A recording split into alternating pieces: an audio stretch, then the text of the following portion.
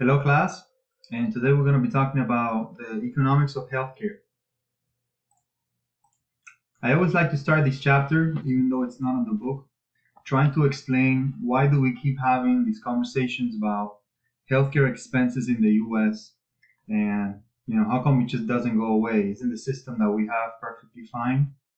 So here's some reasons why. Before January 1st, 2014, we had we were allowing companies, especially private companies, to basically drop you from your insurance if you had some kind of pre-existing condition.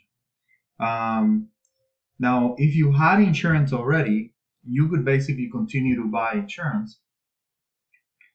In other words, you could pay your monthly payment and keep your insurance. But the problem is, as soon as you develop some kind of pre-existing condition, and the pre-existing condition could be diabetes, for example, then the problem was that nobody else wanted to cover you.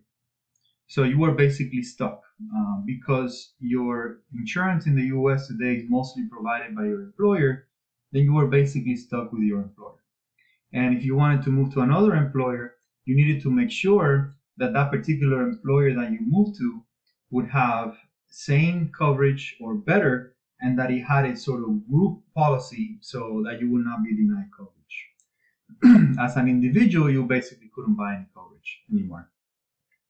Now, because a lot of people couldn't buy coverage, what ended up happening was whoever had a significant pre-existing condition ended up going to the emergency room instead of going to a regular doctor. Emergency rooms are more expensive than going to your regular doctor, and a lot of the times you don't really need to go to the emergency room because you could do preventive care and your doctor could take care of most things. Also, one of the misconceptions that people have is that the number one reason people file for bankruptcy is stuff like credit card debt and student loans.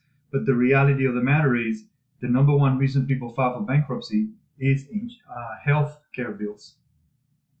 All right. So what happened to people who had insurance? Well, the people who had insurance, those who had insurance kept paying higher premiums for that insurance. They kept paying higher deductibles, and they couldn't switch carriers after they got sick. Then, in order to get coverage, you had to jump through all these hoops and limitations.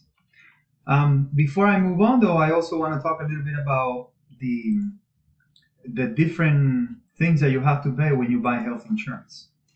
All right, so I found this website called eHealth Insurance, and I put my information in, and then now I got a few options if I want to buy insurance. So, all right. So to understand, again, the sort of lingo on health insurance, let's go over a particular quote like this one right here. All right. So on this particular plan, notice that the monthly payment is going to be $107.09. Okay. Notice also that my deductible is $10,000 per person. The premium, which is this number that you see here, is what I'm going to have to pay monthly. The deductible is the amount of money that I have to pay out of pocket before the company starts paying anything for me. Let me repeat what I just said. So this is how much I'm going to have to pay monthly. And then the deductible is how much I have to pay before they start covering anything for me. Most insurance plans work like that. You have a huge deductible if you have a really low monthly payment. All right, let's pick one with a lower deductible. Monthly cost. All right, so deductible low. Okay, now this plan is a plan with a maximum. So this one, notice that you have a $185.09 a month. That is what we call your premium. Okay. Then we have a deductible of only $1,000, which sounds good. You're like, wow, only $1,000 deductible. Remember, deductible is what you have to pay before they start paying. But then look at what it says here, 50-50. that is your co-insurance. So that basically means that whatever bill you receive after you pay your deductible of $1,000, the company will only cover half. That's why it's a 50-50. So this is your co-insurance number. Okay, so you have your premium. Let me get a Word document here to explain the differences. So again, the premium is the amount of money that you pay out of pocket. So this is your monthly out of pocket. Then you have your copay. Your copay is cash out of pocket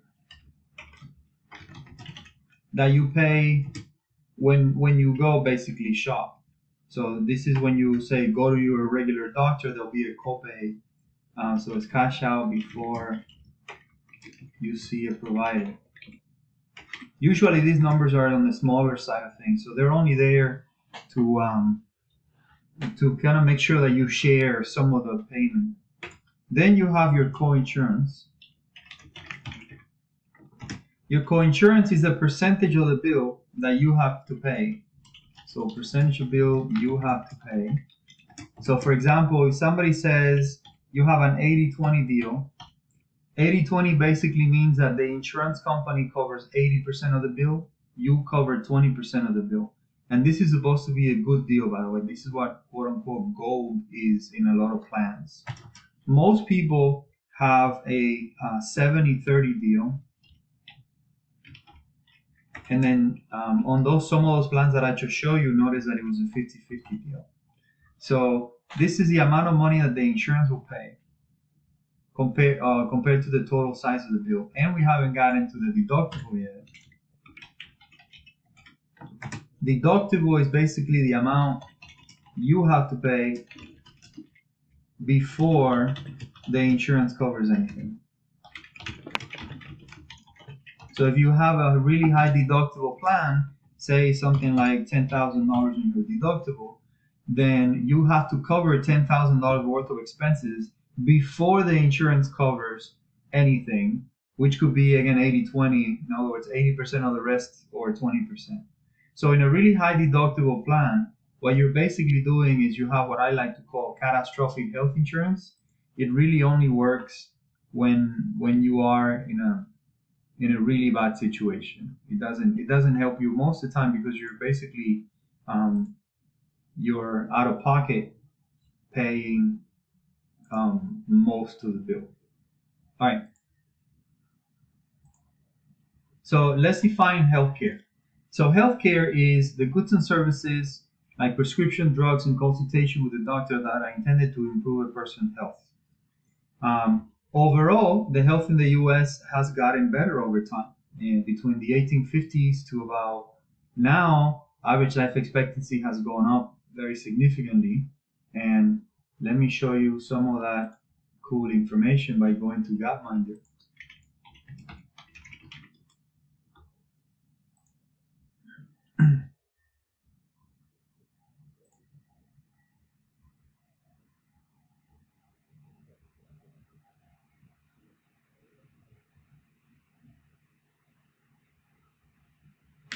All right, so I'm pretty sure I may have used this website before in my classes.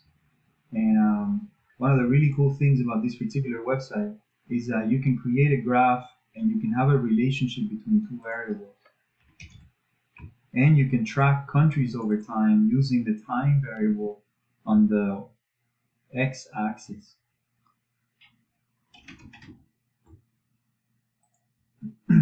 All right, so let's use India and the US as two comparisons.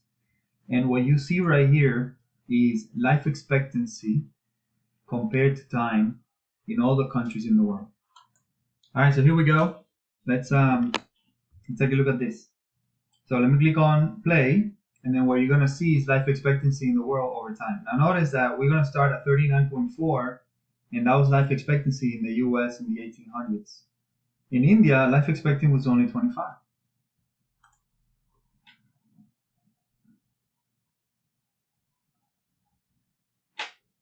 All right, so notice again how there weren't basically any major changes in life expectancy in the 1800s. But somewhere around the sort of late 1800s is when life expectancy starts going up very rapidly in the US. And notice that a lot of the yellow dots are also doing the same thing. Okay.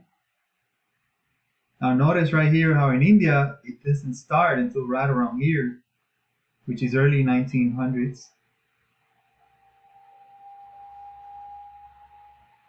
So if you look at healthcare today compared to a while ago, it's much better. We are living longer than we did before. Notice also, by the way, that in the last 3 years, our number has basically gone flat or down.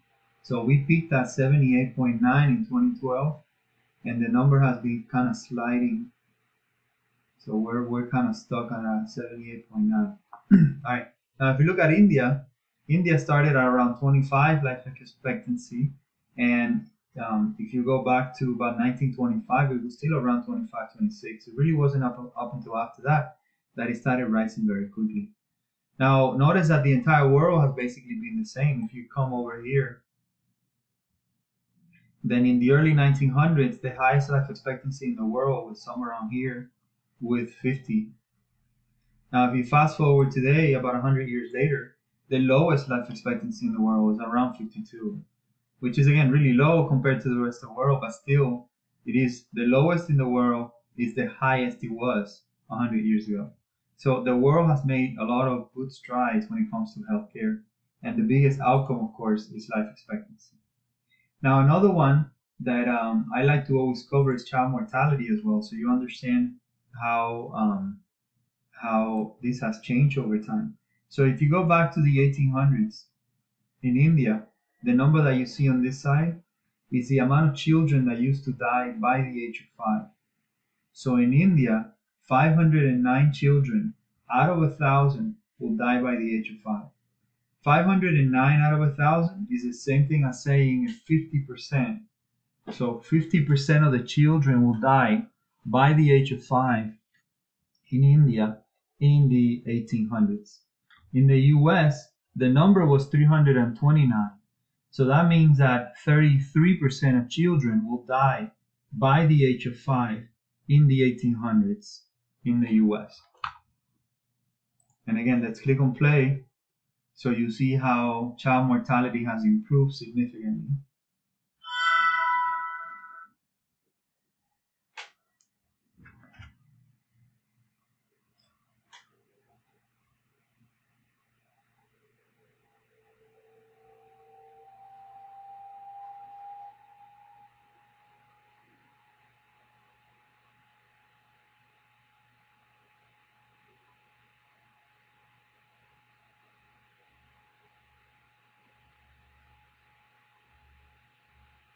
All right, by the way, notice that the numbers on the side here are in logarithm. Let me change it real quick to linear so you see the huge drop. Okay, so if you go back in time, basically we were stuck at 329 for the US and 500 for India, but somewhere around here the numbers started dropping very rapidly, and this is again the early 1900s. And now child mortality numbers in the US is basically 6.58 children out of 1,000 die by the age of 5, which is the same thing as saying your child today has a 99.4% probability of survival by the age of 5, compared to back in the 1800s when the number was your child had a 66% probability of survival. If you look at India number today is 35.2 out of 1,000, which again compared to other nations is really high. So that means that 35 children out of 1,000 die by the age of 5. So the probability of a child being alive in India by the age of 5 is something like 96%. 96, yeah, about 96%. If you compare that with the US, again, the number will be 99.4% probability of survival. So that's kind of bad compared to ours, but it's really good compared to what it was even 100 years ago and even 50 years ago. All right, so we have made great strides in terms of child mortality and life expectancy. over time. All right. Now, let's take a look at the healthcare system in the US before we passed Obamacare in the year 2010. And the reason I keep bringing back Obamacare is because the healthcare law, the Affordable Healthcare Act that was passed in 2010, was a huge change in the way health insurance is provided in the US. Now, if you look at the numbers before 2009, 49% of people used to get employer-provided health insurance. Individual insurance is 5%, Medicare is 12%. Medicaid and Veterans Administration is about 17%, and we have 17% of the U.S.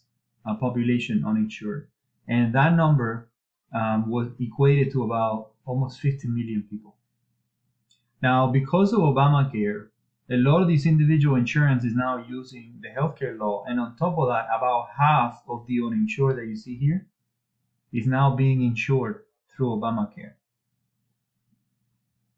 Okay? So even though we still have about, say, 9% of the US population or so that is uninsured, a large portion is now insured through the healthcare law.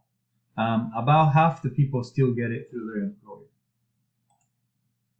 All right, so in the US, the way insurance basically works is you pay a premium, which is a monthly payment, and the insurance company says, I will pay for a particular set of expenses. You also have to then worry about your copay, your deductible, and your co-insurance, which I explained at the beginning of the video. Most providers are what we call fee-for-service. That basically means that they get paid when they see you. If you are an HMO or something like an HMO, they have different names today, but basically health management organization, what they do is they create these networks of doctors and hospitals, and then you're allowed to go to the places that are in the network when you're going to go see a provider. If you have an emergency, by the way, it doesn't matter whether you have an HMO or a PPO, you could go to any emergency room. All right, now let's kind of contrast that with other countries. Canada is what we call a single payer healthcare system. A single payer healthcare system is basically a system where you have the government as being basically the big health insurance company. So you only have one health insurance company, or at least one major health insurance company for most people in that particular country. And in that particular case, in like Canada, the government is the one. Now this would be equivalent to what people are calling today Medicare for all. Now providers are still fee for service, so that basically means that you still have a private provider network. So in other words, the hospitals are still private, the facilities are still private, people still work for a private employer. What changes is the insurance becomes the government.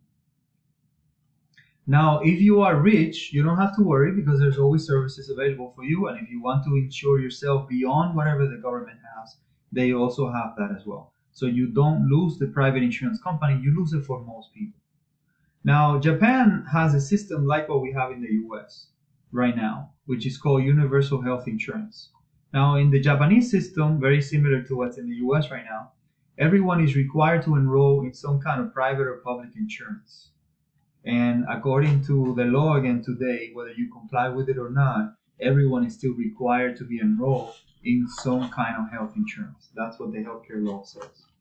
Now, providers are still fee for service. That basically means that you still have a system where you got private hospitals, you have private providers, private doctors. Now, one of the problems, Japan has had this system, by the way, for longer than we have since Obamacare. So one of the things that ends up happening in Japan is you end up with very high co-payments and very little preventive coverage. We do have some preventive coverage with Obamacare or with the healthcare law in the US. Now, the United Kingdom is a bit of an extreme because in the United Kingdom, they have something called the National Health Service. The National Health Service is the same thing as saying the US military or something like that. So it's a branch of government, and that particular branch of government is the one that employs all of the doctors and all of the nurses. Again, private places are still available. So there's still private doctors and private hospitals and so on, but the majority of doctors and the majority of the hospitals and the majority of the healthcare facilities are owned by the government. And the majority of the people that work there are government employees. This is very similar to what we have in the US for veterans services or veterans affairs. So if you go to a VA hospital, the majority of the people that work in those VA hospitals are government employees, and the hospitals are also owned by the government. Now, in the National Health Service, the government directly owns the majority of the hospitals, the government directly employs the majority of the doctors. This is usually referred to as socialized medicine. And this has a bit of a negative connotation because, of course, in other countries like Cuba also have socialized medicine, and North Korea, for example. So, in the National Health Services, one of the problems that you normally have is what they call priority treatments. Priority treatments is basically something that they create every year to try to figure out which treatment works and which treatments are cheaper. So every year, groups of doctors get together and they make decisions on how to treat a particular diagnosis. And then they create a sort of number where you go, okay, if you got this diagnosis, you're supposed to use treatment 1, then treatment 2, then treatment 3, and so on. This is not kind of like what we have in the US in many ways, because today your doctor picks your treatment and your doctor doesn't have to go to the most used treatment. He could change the treatment depending on what you have. Now, we do have some problems in the US where basically your doctor may prefer a particular treatment, but your health insurance does not cover it. Now, in the United Kingdom, most people also have the ability to carry private health insurance. And they basically will be on top of the National Health Service insurance. All right, now let's talk about why do we need to keep having this conversation about healthcare expenses. This is a graph that relates the amount of income per person on this side and the amount of healthcare spending per person. Notice that healthcare is a normal good, so the higher the income level, the more of it you buy.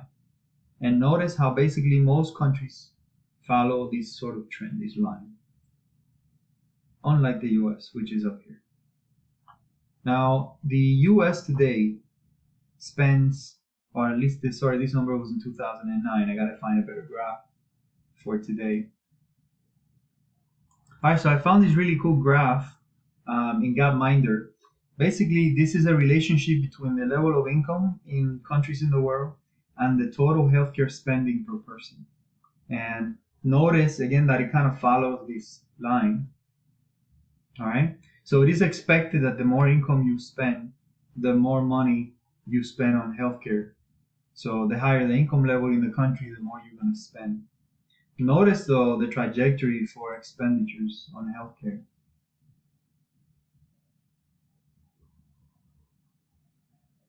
Okay. Now, if you look at all the countries over here, there are almost none that spend as much money as the US. We are at $8,360 per person, while Norway is at $8,000, and this other country over here, this is Switzerland, it's at around $7,810.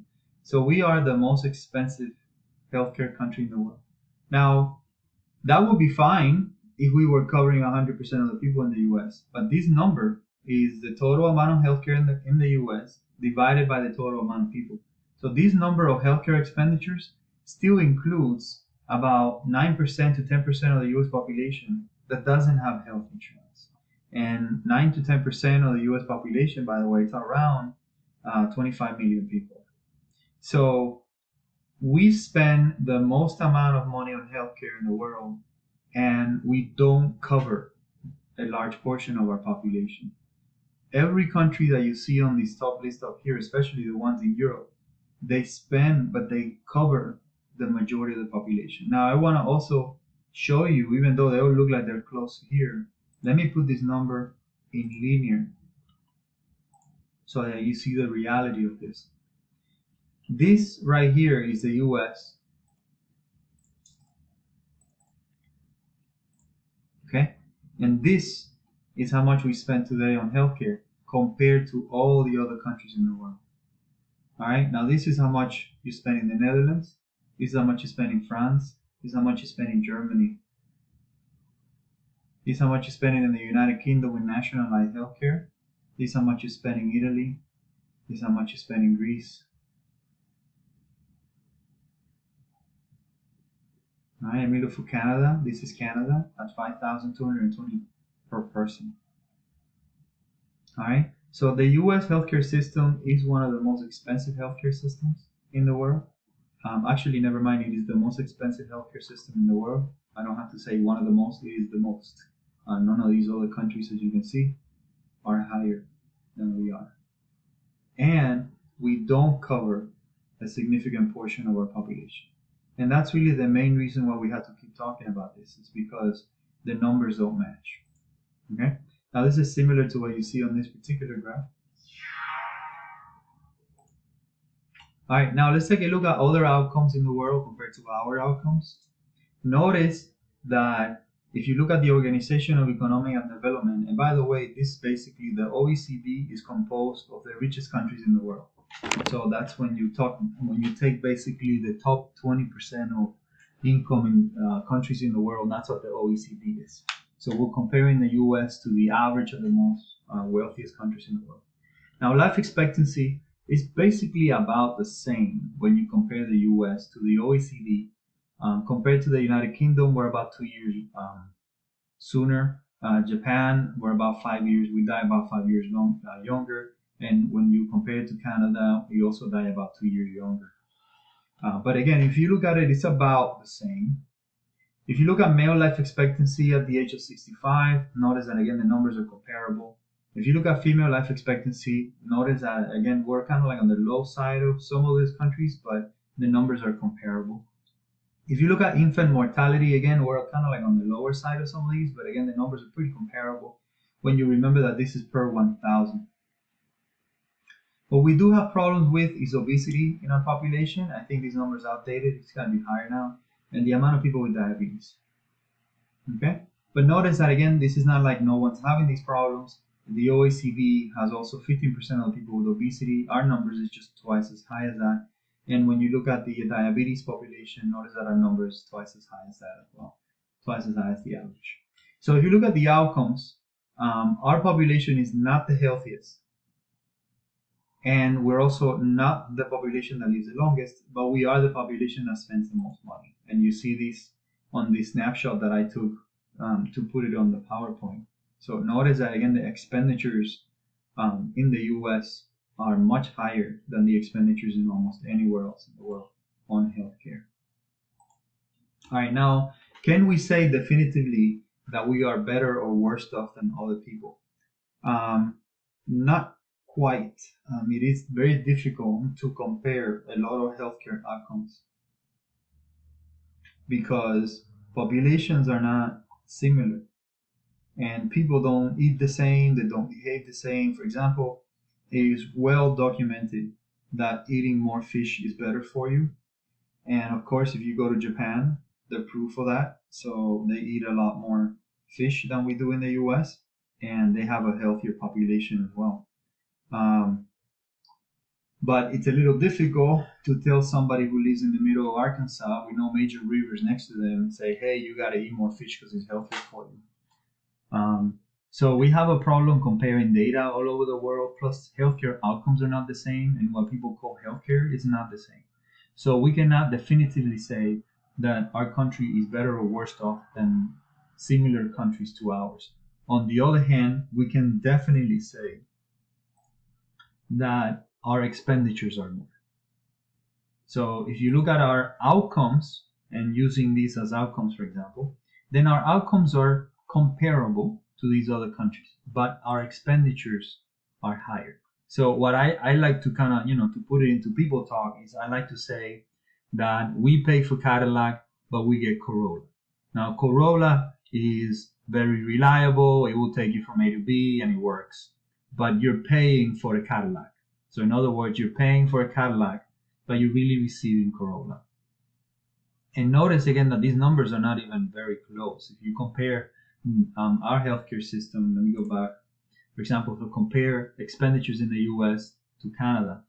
So again, Canada has a single payer healthcare system, similar to what people are calling in the US Medicare for all. And notice that their expenditures is $5,220 per citizen. They cover 100% of their citizens. We spend almost 40% more than Canada, and we don't cover about 10% of the people that live in the US.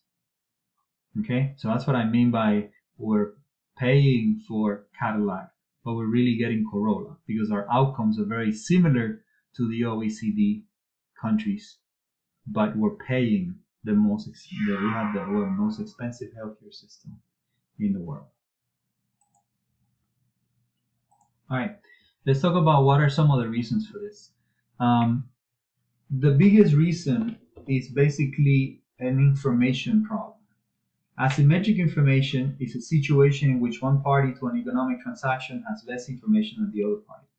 Now, asymmetric information in itself is not a problem. The problem comes when somebody takes advantage of that asymmetric information and then they charge you more money for it. Adverse selection is a problem of asymmetric information in which one party to the transaction takes advantage of knowing more compared to the other party before the transaction happens. And this is when asymmetric information becomes a problem, is when you have issues like adverse selection. Now let's talk about what adverse selection does. So in a very basic way, adverse selections create higher costs and therefore higher prices. In the US, for example, because everyone is not covered under the same umbrella, then what ends up happening is private health insurance companies have to shop around for what they think are the best customers to include in the private health insurance system. The private health insurance companies are for-profit companies and they want to protect themselves. So what they do is they ask you all these health questions when you're going to buy insurance with them, and they might deny you if they don't think you are insurable or if they think you're going to cost too much money. They also would create higher costs if they don't know exactly how healthy are you. In other words, they will give you a higher than normal premium just to make sure that they make money with your transaction. So this creates increases in cost in the healthcare system. Insurance companies may deny coverage to people they believe may be sick, but they're hiding it. And again, this is a problem of adverse selection because most people are only going to buy insurance when they need it. If you were under a national health insurance umbrella, then everybody will pay health insurance whether they're sick or healthy. And then basically it's like prepaying it. So you're paying when you're healthy, but you're going to get it when you get sick. And believe me, everyone gets sick at some point. Another example of something like this and what happens is like in the car market. Manufacturers, when they make a car, they offer a new car warranty. And the reason for the new car warranty is to give you trust that the car is in good shape. So you should not assume that when something is new, it's going to last very long. Everybody who's been to the dollar store knows what I'm talking about. So basically, not everything lasts too long, even if it's new. Some things are just badly made. So in companies like car manufacturers, they like to offer new car warranties to make sure that you feel safe, when you buy their products, and be like, oh, well, they have a warranty, so that basically means that the car has to be good. When you have a used car, a lot of companies like to offer you a maintenance contract. Some people call it, for example, when you go to Mercedes-Benz, they call it certified or something like that. It's really a maintenance contract. So if the car breaks, then they'll cover it for a certain amount of time, and it really works like insurance. But at the end of the day, what it does is it offers you it gives you that peace of mind that even though you don't know 100% the condition of the car, you feel safer purchasing the particular vehicle. A Carfax report is another way in which this also helps you feel better about the transaction. Now let's talk about what we call moral hazard. Now, moral hazard is another asymmetric information problem, but it happens after the transaction. So this is when you have already entered in a particular transaction, and then you kind of break the agreement or implicit or explicit agreement that you had on that particular transaction. For example, imagine that you're a football player and you sign a contract with a particular team, and then you decide to start doing things that you're not supposed to be doing. That, what it does is it puts the entire team in a bind because they have to pay for you, but you decided to engage on things that you were not supposed to, and then now you cannot play. Another way of thinking about moral hazard is when you're giving something like student loan money and you decide to misuse it for things that are nothing to do with school. Now, some of the problems of moral hazard is that it leads to highly restrictive contracts, lengthy forms, and continuous monitoring. So if you're a student, for example, you have to constantly be going back and requesting money again. And they check on you pretty much all the time to see if you're still going to school regularly and so on. Now, in terms of healthcare, it creates what we call the principal agent problem. The principal is you, and the agent is the people that you put in charge of your health, in this case, your doctor. Now, in the healthcare system, your doctor has more information about healthcare, but you have more information about your health and how you feel. So your doctor may give you, for example, too many exams a lot of the times just to cover his or her back because they want to make sure that you don't sue them for something like medical malpractice that you missed something.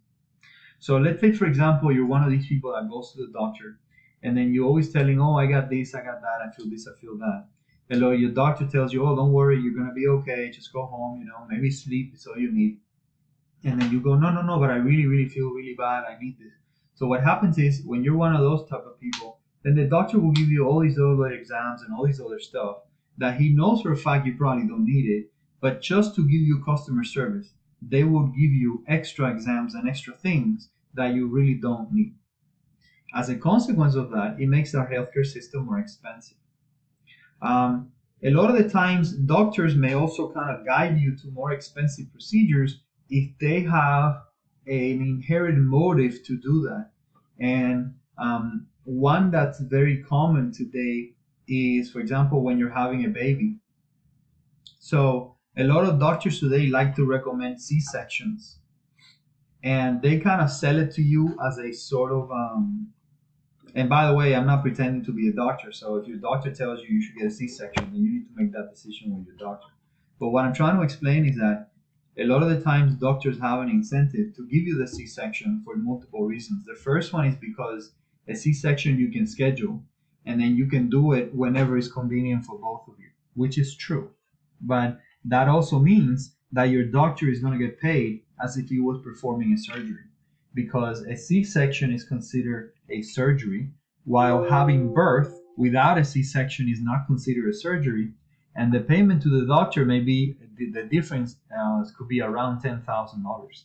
So a C-section to your doctor is an extra $10,000. On top of that, he can schedule it at whatever time you two feel like it, which is usually not going to be on a Sunday night. If you go the natural way to have your baby, it might be cheaper for the system, but then now your doctor needs to figure out when you're going to have it, which could be in fact a Saturday night or a Sunday morning. Okay? So the principal agent problem is created in the system because of moral hazard. Hi.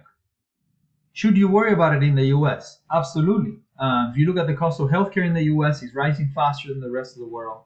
It's rising faster compared to our GDP, and it is the highest creator of inflation in the US. If you look at GDP, 6% of our GDP is what we used to spend on healthcare in 1965, and today the number is 17.5% and growing. If you look at all the expenditures by the federal government, Medicare is the largest expenditure by the federal government today, and it is also one of the fastest growing. Now, what are some of the causes to these problems in general? Well, low productivity and very high costs. An aging population, of course, is the biggest problem. So in 2010, we had about 47 million people that were on Medicare, and by 2030, that number is expected to go up to 80 million. The next one is advances in technology. Technology is really cool, by the way, and can make your life a heck of a lot easier. And today we have a lot of surgeries that used to kill people, even 50 or 60 years ago. But today they don't. A lot of these surgeries have become sort of basic procedures, and that's because of technology. But technology is also very expensive, and that increases cost in the healthcare system. Another problem is the distorted incentives. Doctors today are not trained to save money. They're not trained to control costs. They are trained to make you better, and that's a good thing, but it also means that sometimes they're prescribing things that are too expensive for you. Consumers also don't check their insurance bills, and a lot of the time the insurance company may end up, the insurance provider may end up billing you for things that maybe they never performed or for things that are too expensive. All right, now this is a portion that covers some of the basics of the healthcare law. And right here, by the way, the biggest portion of the Patient Protection and Affordable Care Act, also known as Obamacare, is that there's an individual mandate for people to buy health insurance as of January 1st, 2014, or you're going to face a penalty.